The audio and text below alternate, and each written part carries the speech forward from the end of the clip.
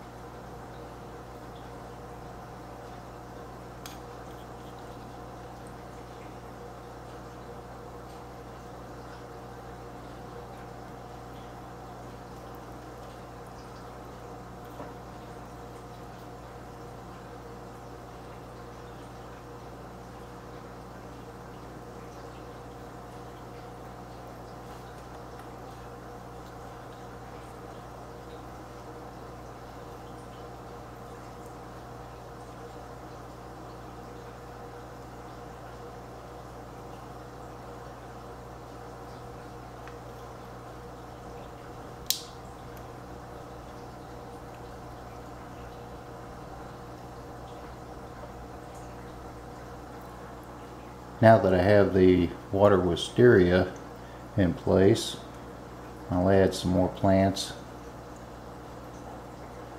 Here's some Hygrophila.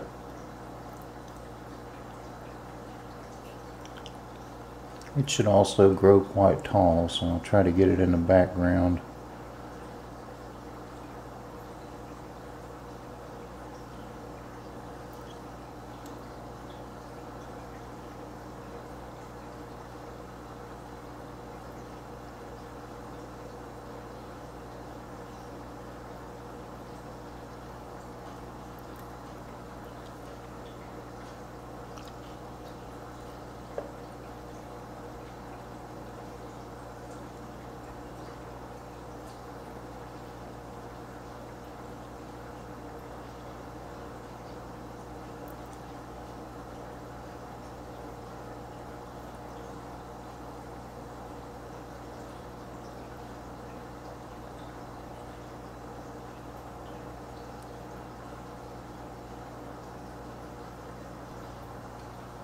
Bacopa does grow tall, however it is very narrow, so I believe it should look very nice in the foreground.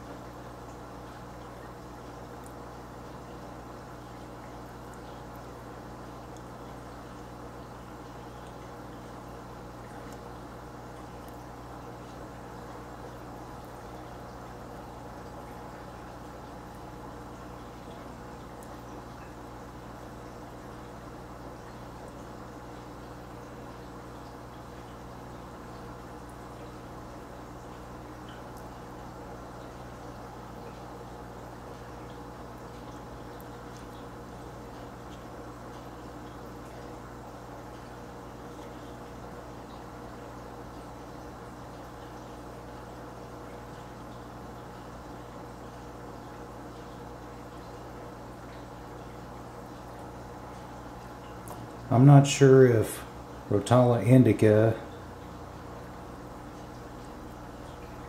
and Rotala rotundifolia are the same species or simply different variants of the same species. I've heard conflicting reports on that.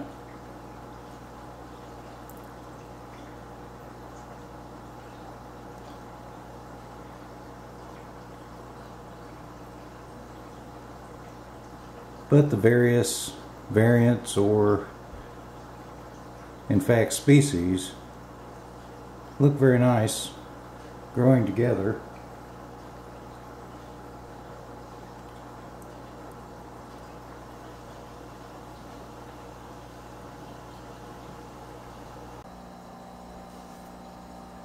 This is my latest attempt at a 10-gallon Aquascape for cherry red shrimp.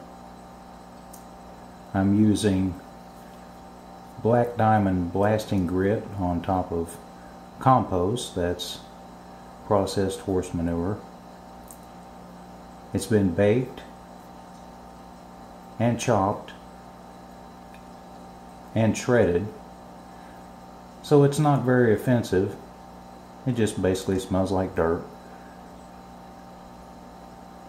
And I've added various species of plants, mostly Rotala, but also Kabamba, Java moss, and water wisteria, which should grow very quickly and hopefully help to outcompete algae for nutrients.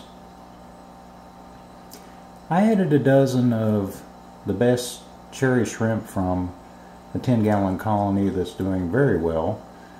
It's not the best colony to look at. It's not a true aquascape. It just has gravel for substrate.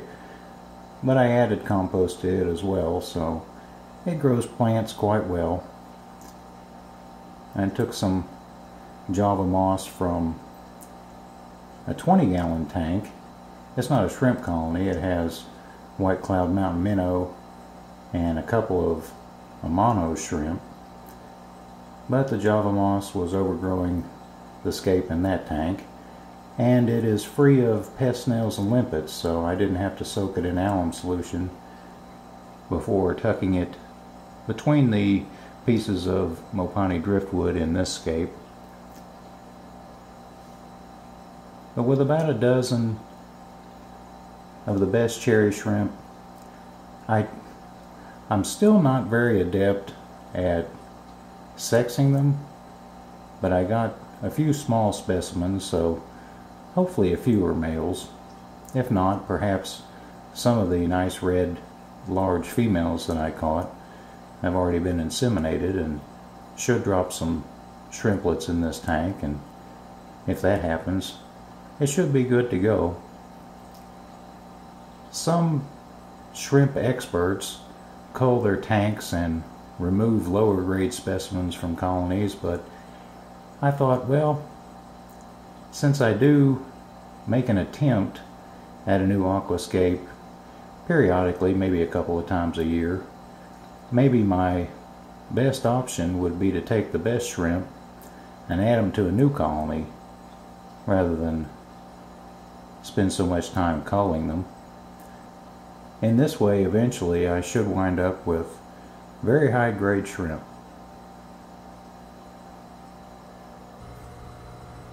Here on the left side of the tank, you can see that the intake of the hang on the back filter has a intake sponge on the end.